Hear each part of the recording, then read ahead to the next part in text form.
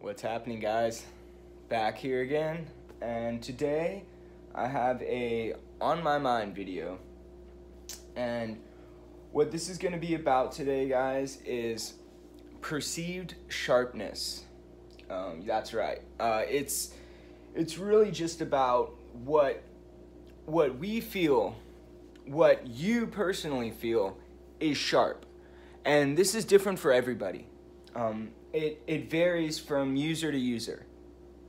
And this is what this video is all about, is sharpness is really just about your needs, your likes, your wants. It's really just a very subjective thing, sharpness. For instance, as you guys saw, I got a rake, however you want to say it, Griffin. And when that knife came, first it was the Reich P801, which I know I got a bunch of slack for the sort of negative review I gave on that knife. But that knife came from the factory from Rake with a polished edge. That's right, guys. Sorry, I'm going to move the camera here. It was a polished edge. By pretty much anybody's standards, it was polished. It was to a higher grit. It was somewhat of a mirror edge. It wasn't mirror, like if you're a sharpener and you actually get mirrored edges, like where you can literally read off of the edge. I don't think it was necessarily that mirrored, but you could see reflection off the edge, and for most intensive purposes, it was mirrored. Most people would consider that mirrored, and it was slicing paper. It could relatively shave hair as well. It wasn't horribly dull, but I could literally take that blade against my fingers. And in the video of the P801, I actually showed that footage of me pushing up against my fingers. And that was I know I can't prove it. I didn't take it out of the box and rub it up against my fingers. But that was the factory edge after very minor amount of cutting, like maybe, a total of like 20 feet of cardboard cutting, maybe. And then I stropped it, so it was even stropped. And I could literally push that thing up against my fingers to where you saw white and rub sideways, and it would not cut me. Would not cut me. I put it on my arm and did that, which is even softer skin, and it would not cut the skin. Didn't even like grab the skin. Yet, it would shave hair, and it would cut paper. So, the sharpness is different in different ways. Aggression is another level of sharpness. Aggression versus apex versus... there's a lot of elements that go into an edge that will make an edge, very different in use. Just like, for instance, a chef. Steve, you're gonna probably be able to back me up here. A chef usually has 2 sharpening stones at his bench, like where he works. The rods, they carry rods. They have one that is a steel rod that creates serrations. It has these vertical lines that run along the rod that create these micro serrations on the edge. Now, a chef will have that and a ceramic rod next to him. If he has to slice something like sushi, and you can correct me if I'm wrong here, Steve, on the application, but when they're about to slice something like sushi or something like that, they want a more serrated type of edge, or I think it's vice versa. Like if you're cutting tomatoes, you want to have that micro serration on the edge, just to help slice straight through without getting stuck. Now, if you're cutting something else, like onions, you might want to go ahead and hit the ceramic rod and create a sharper apex without serrations. So, just in that small capacity, you will see different levels of sharpness that are necessary for different jobs. Now, in that same manner, I will say that, by the way, guys, I'm here sharpening. That's why, kind of what brought this up. And we're in a bit of a discussion this morning on the chat group, which I'm not going to get too deep into it.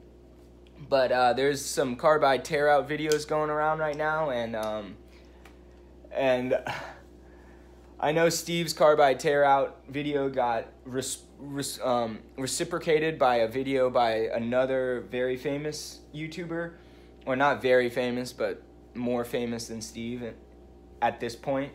But I mean, there's a lot of things that go wrong in that with that comparison. But I'm not even going to get into that. What I'm really talking about here is application, because we started talking about application. And when does it really matter? When does it matter to you, the end user, the one who this is all about? This is really all about just finding things for you guys. I mean, we do these videos essentially for the viewer. I did these videos so that I could help people the way that other YouTubers helped me find the knives that I wanted or the products that I wanted to use. That's why I started doing these videos. Not for my benefit or anything. I'm not looking to make money. I'm spending money.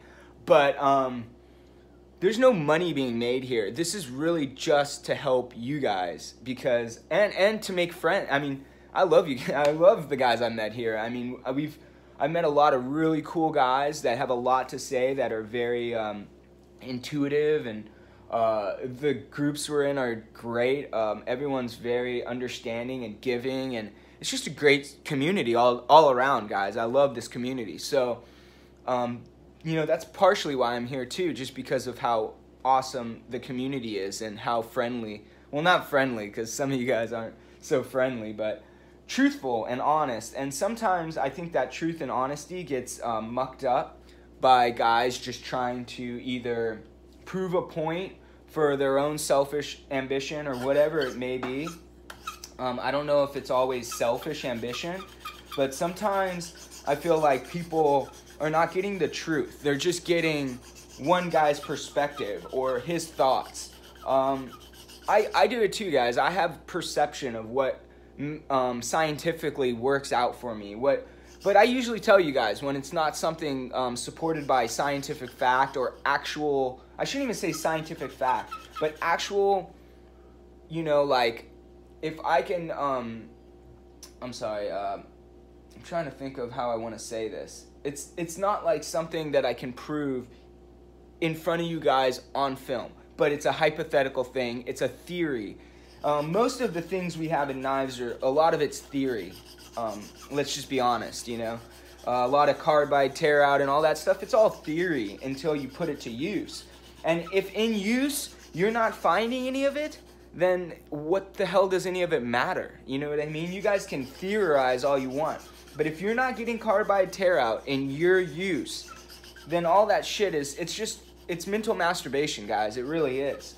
And I think a lot of these guys need to just give up on the whole idea, because okay, I'm going to put it this way, guys. I'm not going to get any deeper into this, but let me just put it this way. If you're saying that that carbide tear out happens at the 3 micron and sub level, like if you're saying it really doesn't, you don't notice it at a higher grit, yet you're testing S90V, which is better at a lower grit. We're talking 600 grit. Why would you even need to worry about carbide tear out? You don't need to go to 3000 grit.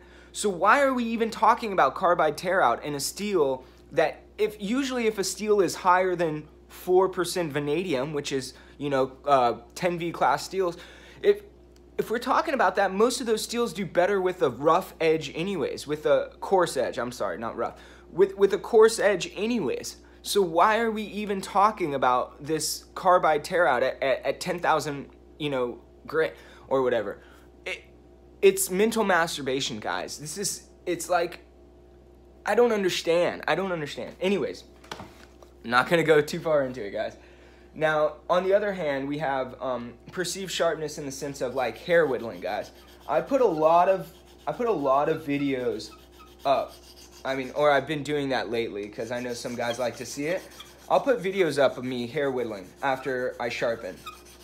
Whether it be on Instagram or here on YouTube, when I'm doing a hype versus reality review, I'll put up that video. But the thing about it, guys, is what does that matter to an everyday user? Not much.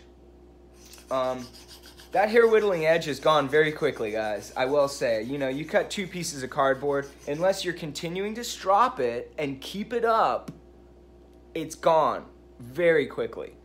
And to be honest, do you need a hair whittling edge to do stuff? No, not at all.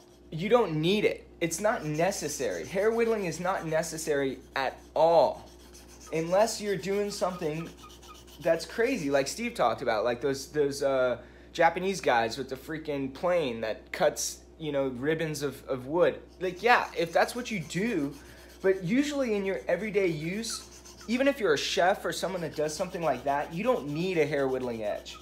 So hair whittling is really just something that if you're personally like me, like I want to get this edge as sharp as I possibly can right off the bat.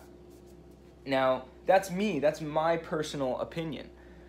It's not even my needs. It's just what I like to do. It's my personal preference.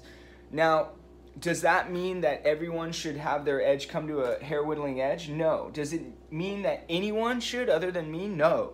All it means is that I like to get my edges there. Now, one thing that we talked about in the group this morning is someone said, oh, I use belts, guys. Am I banished or whatever, you know, just kind of like expecting us to tear him a new one because he uses belts, like a work sharp like Kin Onion work sharp or something. Dude, if it works for you, this is the thing, guys. If it works for you, it doesn't matter what any YouTube guy says or what anybody says. If pull-through sharpeners work for you, do it. I mean, if it works for you and you're happy with the edge you get, now, by all means, if you're not happy with the edge you get and you want to get a finer sharpness, then that's when you start branching out and looking for answers and looking for, you know, things that make sense for you. But otherwise, it's all mental masturbation, guys. We don't need... I mean, if you like watching the videos and you like seeing someone get something to a sharp edge like that, then that's different, you know? It's just, you're just watching it. But in your personal life, you don't need to make every edge like that.